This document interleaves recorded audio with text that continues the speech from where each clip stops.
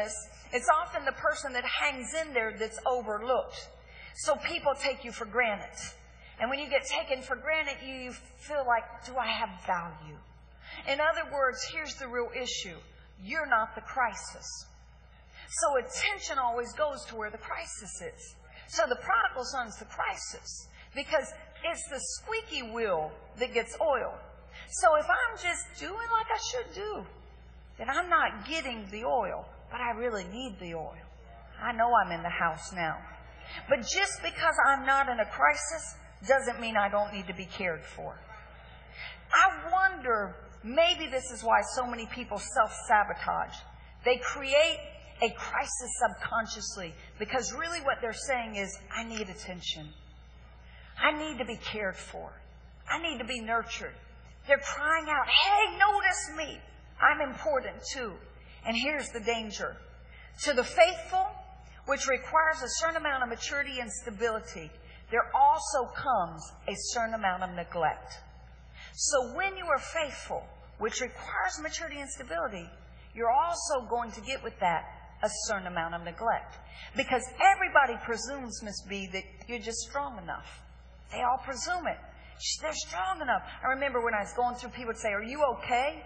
Man, I hated that question. So what was I going to say? Who could I be real with? No, I'm not. I hate it. I feel like cussing you out, slapping you, pulling your weave off, kicking my shoe off, poking anything that I think like looks. Oh, I'm fine. Praise the Lord.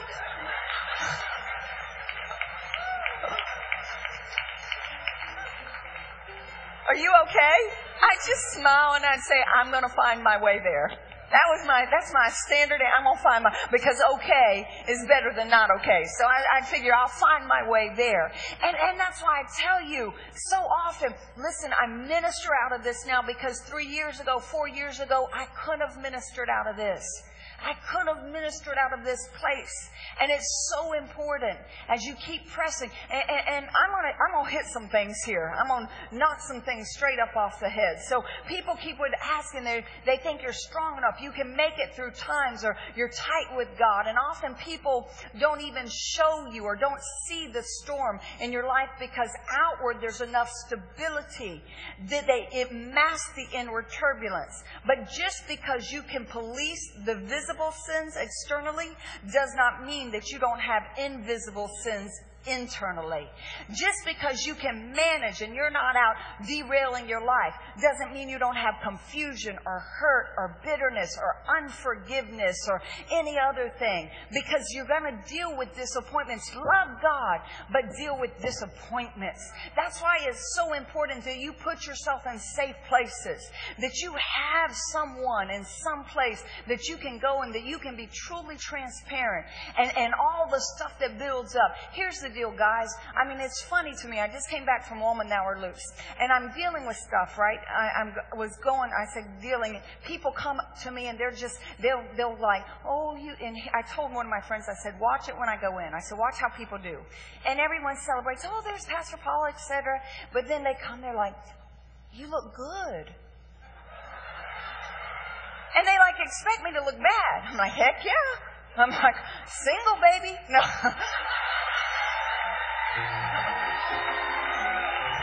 Gotta get your game back on. They go, you look good. And are you okay? And they kind of do like this. And I'm thinking to myself, and I told my girlfriends, I said, watch what they do. I said, because to them, I said, guys, it's been almost 4 years. Almost 4 years since I've gone through divorce. See, I talk openly about it because it's not painful like that now. But people will still be like, you okay? Like, you said, I said, shoot, am I okay? I'm looking. I'm so okay. I'm ready.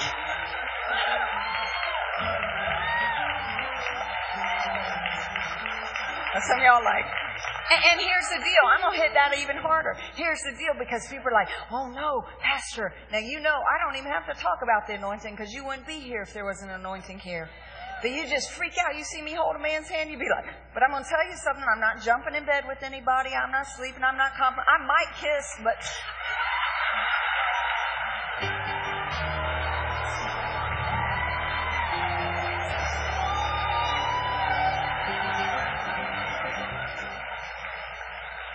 we're going to get real.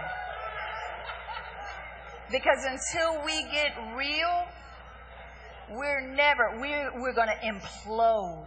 We're going to implode, and we're going to do stupid things that train wreck our life. And nobody wants to train wreck their life.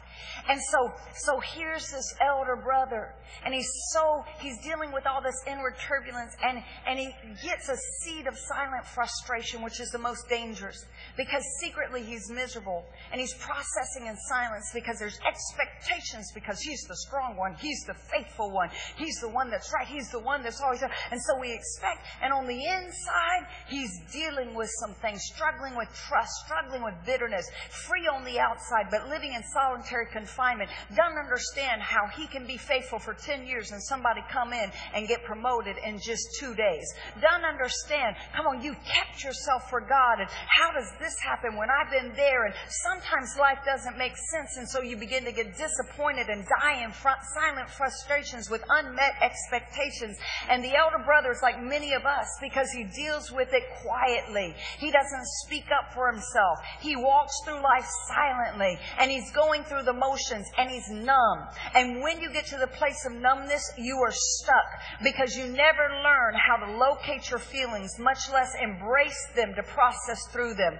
So he doesn't say anything until his younger brother comes back, and he's jealous of him, and it's a trigger point. Because let me tell you about the person you're sitting next to. Let me tell you about everybody in this room. Everybody has a trigger point. Everybody. Now, I might not know your trigger point, but everybody has a trigger point. And if you just touch the person in the wrong place, you know, because you do it to your spouse. Come on. If you just touch them in the wrong place, it'll trigger them. And all of a sudden, things that are on the inside will begin to manifest on the outside. Well, when suppressed feelings go unexpressed, we get triggered. And when you get triggered, it will usually come out in a self-critical way. You'll begin to become self-sabotaging, depressed, or here's the worst one. You lash out on people you really do love. And what you begin to do is take it out onto those that are close to you, when actuality, the real target is someone from your past that you are likely too afraid to show your frustration, your hurt, or your anger. And so now when they hit that trigger, you're taking it out on this person. And so now you're affecting your future, because something in your past that you were trained, you can't really deal with your now. And so you've got all this pent up stuff, because the reality is you don't know, why didn't it work for me? Why didn't I get married and have 5 kids like I expected? I thought my life would be different. I thought our business would be in the multitudes of millions. I thought I wouldn't be bankrupt. I thought this, I thought that, serving God, loving God. And the reality is sometimes life doesn't make sense. And so when we get to that place, he's struggling with a jealous attitude. Now, I know no one's going to admit it, but there are people in here struggling with jealousy, struggling with bitterness, struggling with envy. I know I'm talking to the person over on the next row, but just in case, go ahead and strap on in, because it's not so much that the elder brother will say, it's not so much that I'm mad at God. It's really not. And I'm not mad at God for being merciful to the prodigal son. Deep within, that's not the real issue. I just have these contradictions and these confusions, because I really am deep inside grateful that it happened for you, but I'm frustrated it hasn't happened for me. And so there's this contradiction going on, and I know that I'm giving it my all, and I'm loving God with everything in me. I just don't know why life hasn't worked the way I thought it should work. And that's the question mark that's looming over everybody's head, because looming over your head is not really this internal force of I'm mad at the prodigal son, because deep within, if you're in a vein of faithfulness, you really do love God. You're glad for them. It's just I'm having a hard time dealing with how I feel.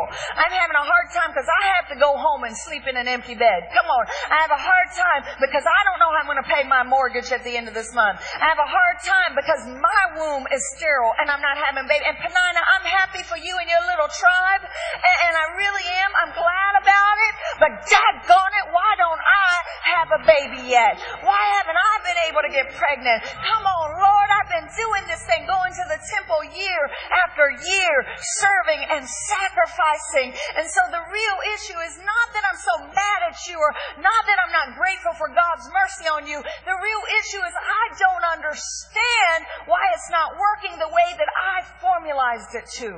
Am I in the house? Am I here for somebody? So this is what I want to focus on in 5 minutes. The discontentment that exists in